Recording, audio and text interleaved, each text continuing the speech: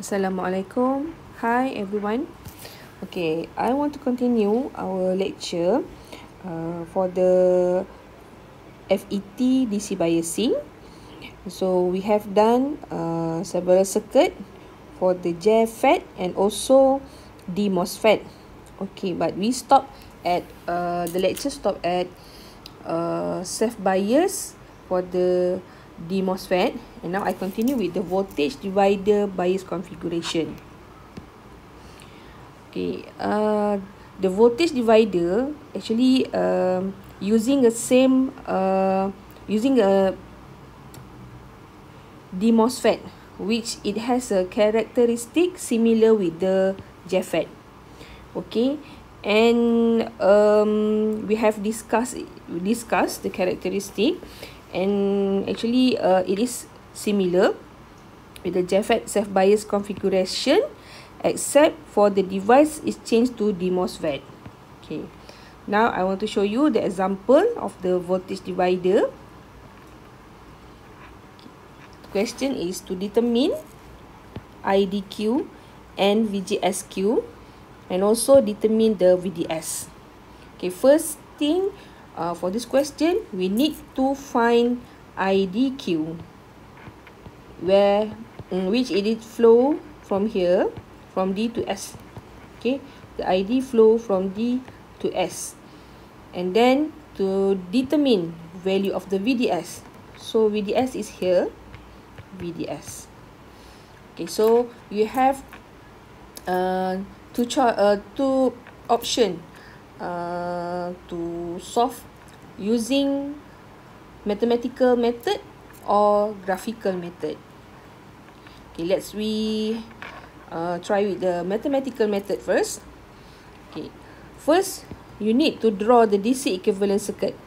Okay, remove all the AC element, and it is better if you change the source here, okay, into this equivalent circuit. So you make it like the batteries, and this is the 18 volt.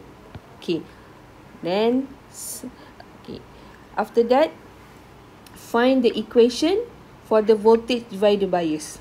Again, every time when you see the meaning of equation for circuit voltage divider bias, it means that you need to find what is the VGS for the circuit. Okay, this VGS represent the circuit for the voltage divider. We know that the VGS is here, VGS. Okay, so for the voltage divider, we cannot do loop. Okay, this method is wrong actually. So you need to find the VG and also VS value.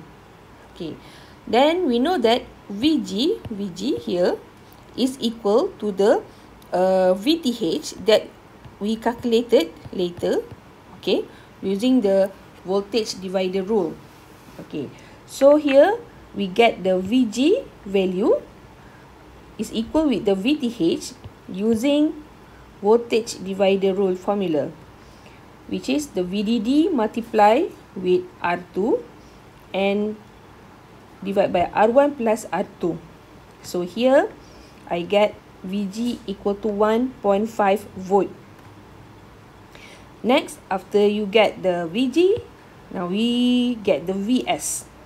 So VS is at the S terminal here. Okay, because the S is here, and it measure the ID multiply with RS.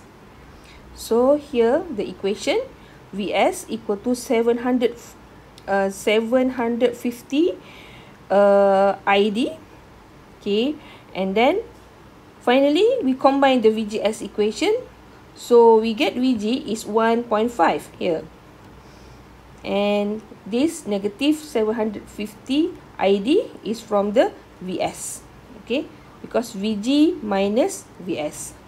So we done for the VGS equation. Next, okay, we get the equation for the device. So we are using DMOSFET. So again, DMOSFET will use the Shockley equation. So it is similar with the JFET. So again, we use the same formula here. Insert the IDSS value and also the VP value. After that, okay, I call this is the second equation. Sorry. And this is, the VGS is first equation. Okay, so you see there is a VGS here. And in this equation, you require to insert VGS value. So insert equation number 1 into equation number 2 here. Then you expand this equation. So here is 6 milli. Okay, multiply with 1 minus, okay, this is the VGS. 1.5 minus 750 ID over negative 3, the VP, right? And you can you expand this equation. Okay, if you see, I write down here with the red color, yeah, red bracket. Okay, to make you understand, you need to calculate this area first. Okay, and then means that 1.5 divided by negative 3, we get the answer is negative 0.5. And here, negative 750 ID divided by negative 3, we get positive 250 ID. Okay, and then you expand this bracket, so this part become positive, and this what become negative. So what I did here, 1 plus 0.5, okay, I get 1.5, and here negative and positive become negative. So this is the equation before you expand. Okay, then you solve this equation first, then after that, okay, I get this answer. Okay, after I expand this equation, okay, it become here like this. Okay, and finally I multiply with 6 milli. Okay, multiply 6 milli in this equation, so you get this answer. Okay, and again, okay, before you assign each value as A, B and C, what do you say, to solve the equation using quadratic equation like this. Okay, okay, this equation is equal to 1 equal to 1 ID. So you need to make it 0 here. So there is a ID, I bring this ID, okay, minus with negative 4.5, it become negative 5.5 ID. So this is the final equation, the correct answer. Okay, and then, okay, this is A, and then this part is B, and this is C. A, B, and C. Okay, so you solve using this formula. Okay, you need to remember this formula, and then, or you can use your calculator using the equation, and you get ID1 and also ID2. Alright, again, how we know that this ID is IDQ? Because you have two ID here. Again, compare, normally we compare with the IDSS, right? However, for the DMOSFET, the current can be can be bigger than the IDSS, because remember the graph. Okay, IDSS will limit the current. However, for the DMOSFET, the current is always bigger than the IDSS. So in this case,